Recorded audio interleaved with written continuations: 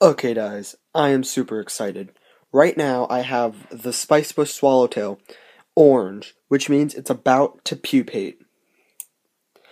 And this is cool because that means I'll have butterflies very quickly for you guys. The other ones in here have not gotten there yet, not the Promethea one or any of the other ones.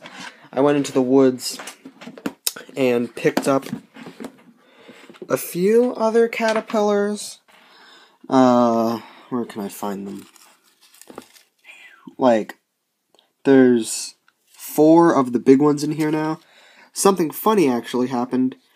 When I was picking up the leaves, I accidentally picked up this really tiny, like, first or second instar Spicebush Swallowtail caterpillar, which I thought was kind of cool. And, that's that.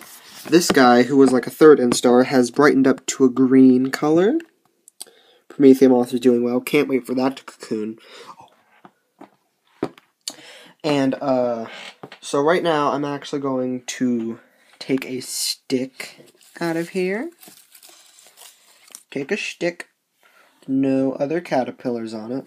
I'm going to take this stick, close up this container. Closing up the container. Kind of fell onto my pants. Okay.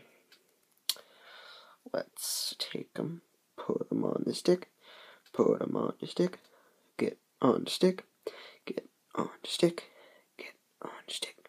He's on the stick.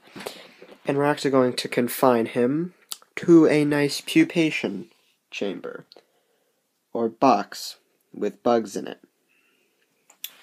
So yeah, I'm gonna go get paper towels after this is over and put him in here with this, so he can be confined in here. Oh, to not obscure the other caterpillars with the pupae. I don't really want it to be damaged, so put him in there.